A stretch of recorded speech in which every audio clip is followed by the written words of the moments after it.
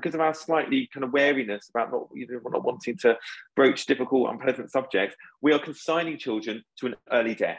We are guaranteeing they're going to die early. And to me, that is absolutely unacceptable. Well, just because we might get a few nasty tweets.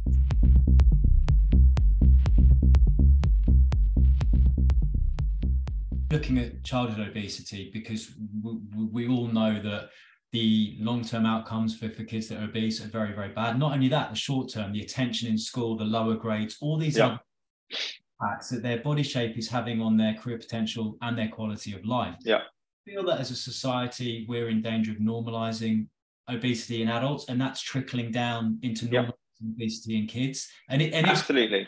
So where the hell do we start there? Because it's absolutely. I feel very strongly about this, very strongly. If you are an underweight child at school, you're referred to the GP has a panic, and ultimately, social services gets involved. What's happening?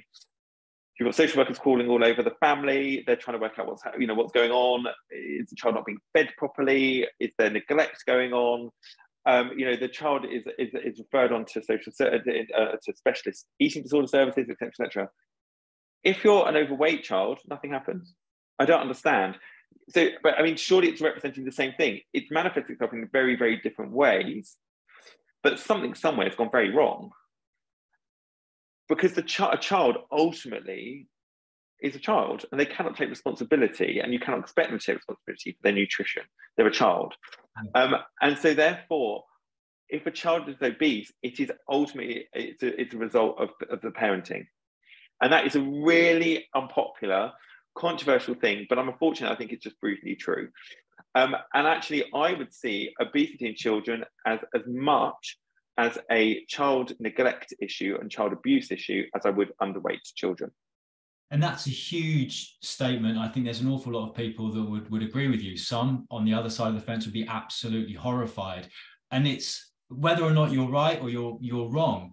What's the next step? Because the parents clearly can't suddenly take responsibility on their own, because they might be obese, they might not have the money. Convenience food is cheap, right? I would say convenience food is cheap. I mean, I think that's a good point. It's a very complicated point, actually, because actually, all the analysis that's been done is that actually healthy food is cheaper.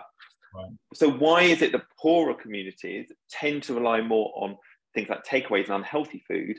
Actually, that's a very complicated answer to that question, and it's much more to do with stuff like resource availability. So actually, when you go to very poor communities, and I used to work one down in southeast London, and we used to teach like a cookery thing, and in the end, one of the patients explained and said, you keep on doing this thing with aubergine or whatever.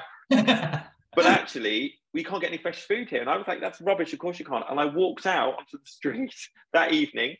There was literally not a vegetable on this council estate that you could buy.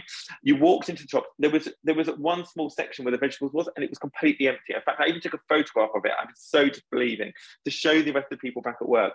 So actually, I think partly it's that they can't access this food.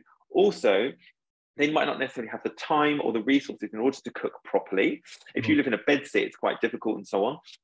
And they might not have been taught how to do it. But also, if you are very poor, how do you reward your child?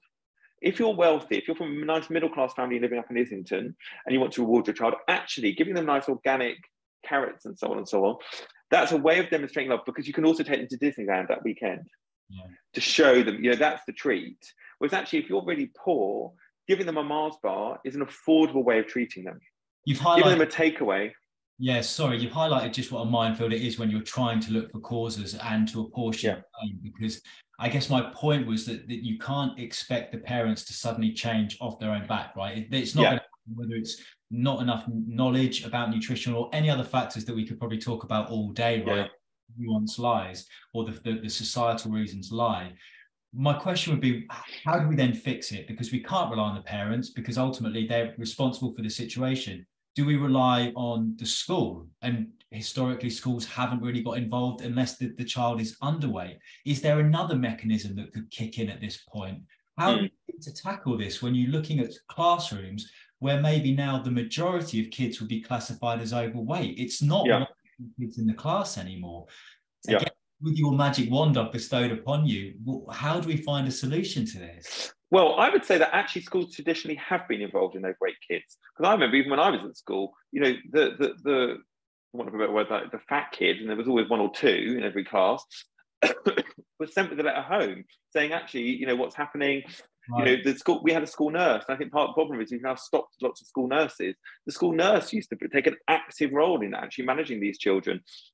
I remember one of the kids at my primary school had to do like double PE. I mean, he also absolutely hated it. But actually, we were all quite jealous, thinking, oh my God, you get to do double PE. Didn't really see it in a kind of horrible, pejorative way at all. We were like, isn't he lucky? And the parents were brought up to the school and said, actually, what's happening here? You know, we're worried about your child and so on. And actually, that stopped, I think, with the decline in school nurses.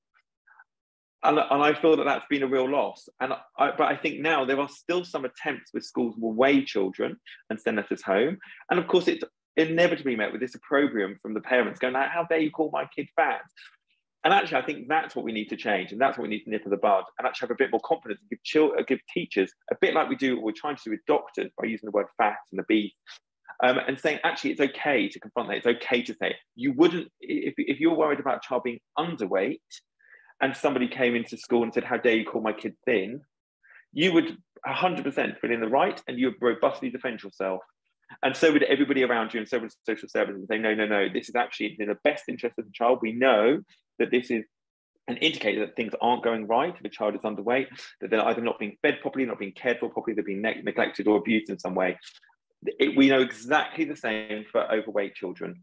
That it is an indication that something is not going right. And in the long term, their health is going to suffer. And we know the vast majority of fat children turn out to be fat adults. And once you become a fat adult, it's incredibly, incredibly difficult to lose weight and go back to a normal, healthy weight. And so actually we are consigning to, because of our slightly kind of wariness about not wanting to broach difficult, unpleasant subjects, we are consigning children to an early death. We are guaranteeing they're going to die early. And to me, that is absolutely unacceptable. Well, just because we might get a few nasty tweets.